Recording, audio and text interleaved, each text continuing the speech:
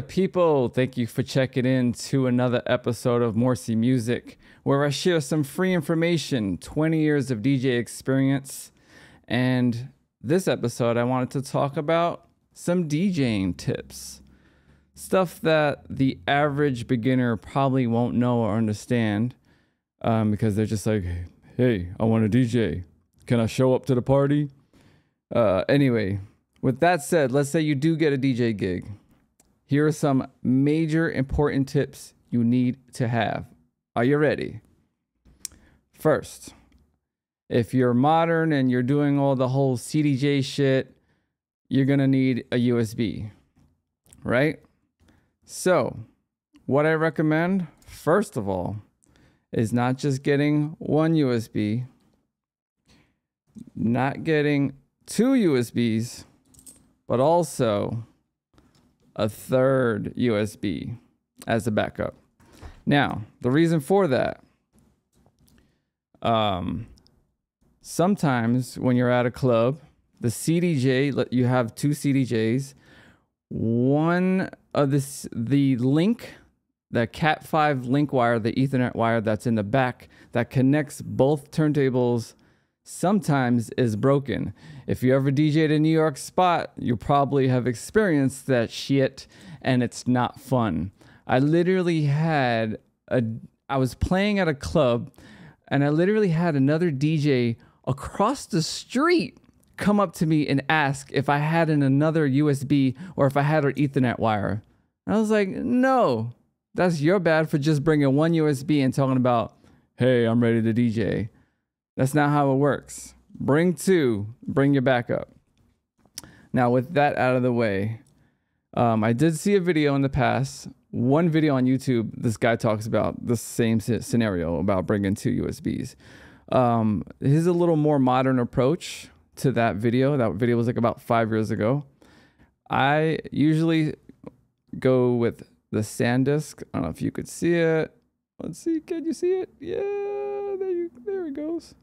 All right, I go with the SanDisk. This is the dual USB-C. And look at that. So for all those Mac users out there, or even PC users, you got your USB-C, and then when you're DJing, all these CDJs, Pioneer, Denon, whatever, they got the original USB. These are always USB 3.0s. Do not be cheap. Don't go on Amazon and buy some basic generic shit because it was on sale for 20 bucks. That is going to stall. It's going to slow down on your CDJ. I've seen it before. I've seen people put in these cheap USBs and like it takes forever to load the whole playlist and you're just like stunned, especially with those old CDJs. Whew, you'll be fucked out there. So don't do that. And then that video also, it did talk about bring two USBs, yes, and it also mentioned bring a third USB. But what I will say is with the third USB, if you're rocking CDJs and it's set to using Rekordbox, that's the program where it's going to read your playlist and it's going to analyze everything through Rekordbox. Bring a third USB that doesn't have Rekordbox. It's just has your same songs in a folder, but that has not been analyzed. Because maybe your CDJs will have an old version of Rekordbox and it won't read. Or let's say there's an emergency and you don't need a DJ in Rekordbox. You can only DJ with a laptop. You have your friend's laptop you can plug in and still play those same tracks without having to deal with Analyze. Because for those who know, in Pioneer, when you open up the folder, those USBs that have been Rekordbox analyzed, it shows up as a contents folder. And that one contents folder has like thousands, if not millions of songs. So it's going to be impossible to search through the right songs that you want if you needed to DJ an emergency case. So one word of advice, make your folders and separate them through genre or playlists, however you want for the night. as your backup. So there's those tips.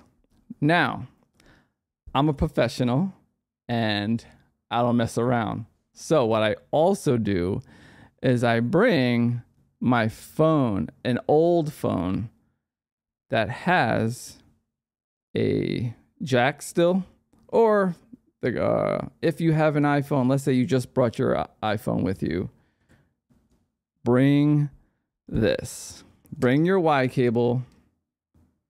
It's RCA, and the other side is 1/8 inch jack. And if you're using the iPhone, bring the dongle. Don't skimp out and get those cheap dongles that from Amazon. Those shits don't work properly. I'm telling you now, get the original Apple ones. Spend the extra money and just do it. Because I've experienced it where sometimes it disconnects, and you don't want that to happen in an emergency. You don't want any disconnect, right? Because it's an emergency, you're in a rush. So make sure you get your backup, all right? You get your dongle. Why I use the old phone that has both, because let's say I needed to charge, I can still charge and I could still play with the 1/8 inch jack. All right, so that's another important tip that I always tell DJs to bring as an emergency.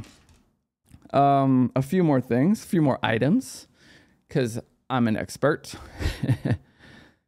I have protection for my ears. All right. These are just standard earbud foam. They're squishy, nice and foam and squishy to absorb sound. So when I'm DJing, I actually stopped using headphones. I don't use headphones for the club anymore. One, because they're heavy, and I'm all minimalist. But two, because for many years, if you're DJing with headphones, you're kind of doing this. That strain for doing 6-hour sets for all these years fucked up my neck. And it's tense. You don't want to be tense like this, so I started switching to earbuds. It took about a year to get used to, 6 months to get used to, but now it's my favorite thing. And these are Shure's. I swear by them. Let's see if we can get close.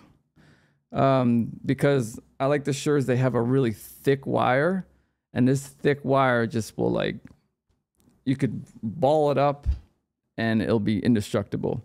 And there's a year or two warranty, so that's even a bigger plus. So I have these to protect one ear. So if I'm listening in the club, I'm usually like this, and then I'll have the other foam in this ear. And then if I'm doing like, let's say I'm doing a 4-hour set, I might alternate every hour and a half or hour, depends. So I'll do this, and then I'll get maybe a little fatigue. So I'll switch it up and then go in the other ear. Simple as that. But this, DJs, beginner DJs, protect your ears. I have many friends, I'm not going to say names, but I have many friends that I've DJ'd with. Those motherfuckers are deaf because they just crank up that DJ mixer to hear more volume because they didn't have protection. Have your protection early. It's like condoms for DJs. All right. All right. So I think that's it. For any little extra technicality, I always, I bring my little bag, and in my bag, I have business cards. I got little quick business cards. You don't really need them. Honestly, if somebody asks for your business card, say, hey, here's my card, but also, what's your Instagram? What's your email? So that I can reach out to you directly. A lot of people will ask for a card, but they won't do shit with it. If you reach out to them and be like, hey, you mentioned needing my card. Here are my services. Definitely reach out, keep in touch. Plus, you get that extra Instagram follower. So there's another tip right there for you. Last thing in my bag. There's a few things. All right. I wear glasses.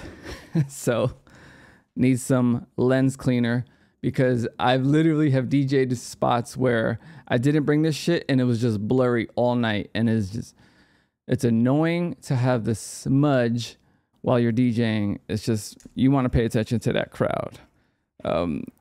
I do have this. I really don't use it all the time, but it is a light. It's a USB light that actually can plug right into a Pioneer DJ mixer. This shit has saved lives, because it's sometimes really dark in clubs and you want to be able to just see it without straining for all those hours. And last but not least, I bring a little thing of hand cream. Only because during the winter, you're DJing, you're spinning, you're using your hands all day. The shit will get chapped, it'll get dry, it feels annoying. So I like to moisturize, you know, and get a little perked up. And I think that's it. So hopefully all that was helpful info.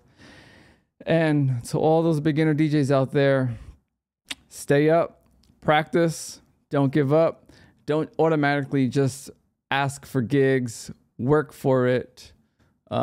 Hit me up directly if you have any questions.